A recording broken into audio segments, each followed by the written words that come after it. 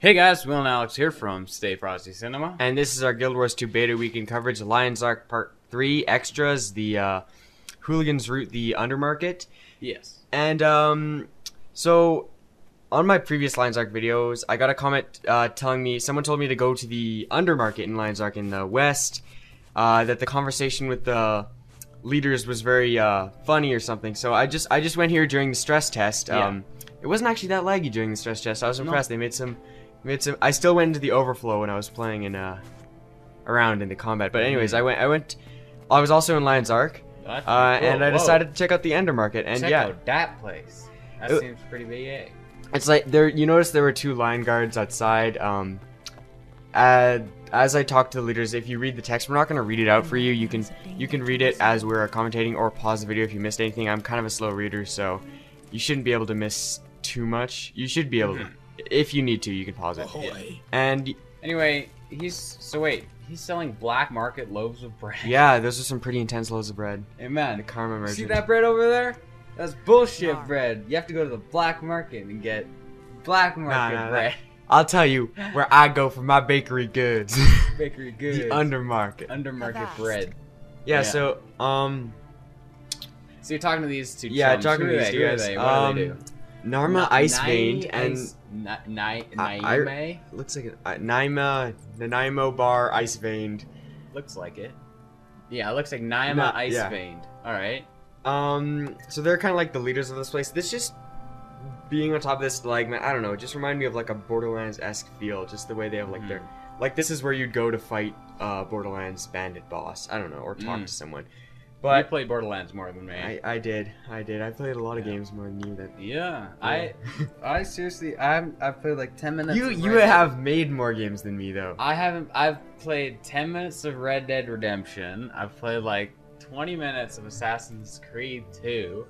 Jeez, I beat those games. Jay-Z, I need to go back and just like shit the game on gaming. Yeah. You need... Anyway. There is like, is that a dog or a rat that they've trained to sit down on that tiny pink pillow? That's a rat.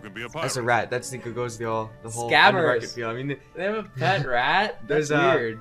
There's a bunch of pirates and stuff in here, and I would assume that this is related to some of the storylines. Like I picked Noble, but I would assume if you pick like in your human quest, if you grew up on the streets, you'd probably have to come here for your personal story. Yeah. If you picked Ash Legion for Char, you'd probably have to come here on your personal story. I don't know Norn. I didn't make a Norn character. Sorry. Maybe there's something for Norn. Yeah. Probably one of the animals, like in accordance to. I don't know. If in accordance to. What else can you do? What can you get here? What's the importance? Well, there was that. There are 2 karma merchants and a regular merchant in here, and it is in beta, so they might add more. These people will probably have to do with certain personal storylines. The karma merchant, one of the karma merchants had like shields, swords, all that stuff. Yeah, like it's also a point of interest. So just from coming here, you do gain experience from discovering a point of interest. That's awesome. So it is something worth checking out if you just want to check out Lion's Arc. And there's Chanel West Coast. I wasn't actually looking at Chanel West Coast. I was watching this back in replay. I was like, oh, it looks like I'm showing Chanel West Coast, but I was just looking around Well, she is Chanel West Coast. If you get that reference, give this video a thumbs up and then subscribe. It's an inside joke. And there's an armor smith, yeah. And then there's another thing right after I change. Ew, I would not go in those swampy waters. Okay. This here, I bring up the map, tell you where I am. It's like in the far west of Lion's Arc, like near the corner, bottom left corner, when you bring up the map. Yeah? What is it? You know in the last video I jumped off the bridge? Yeah. Now this place, I tell you, it's got diving goggles, and it's a diving board, and you're above the clouds here. This place is just amazing. And what the hell is that guy doing in like swim trunks? He's just ready to dive. No. You know, he's a lifeguard. Okay, a charger showed up. Yeah, some charger showed up. You whisper mitten paws. I actually. Oh, phone! Just pause the commentary. All right, we're back from the stupid phone calls. Okay, so anyway, if you ever go into commentary, just unplug your phone. The phone becomes your worst enemy. All right, here we go. So you're above the clouds, and you dive, and then you can do these tricks when you have the diving goggles on. Well, you should look down, Chanel. Yeah. Oh, I try, dude. Whatever. Oh, muffin. All right, that's pretty cool. And then I have this chat with Whisper Mitten Paws, because when you see a guy named Mitten Paws, you have to compliment him on his name. You have to say. So I said, I love your fearsome char name, Whisper Mitten Paws, and here we just kind of have like a funny conversation. You can read it in the bottom corner. We do try out some of the emotes. Slash dance is actually not in it. I tried slash board, which was in Guild Wars 1. That didn't work, but there were a few that you can see some of the emotes. Did he do a flip? He was surprised. Oh, what?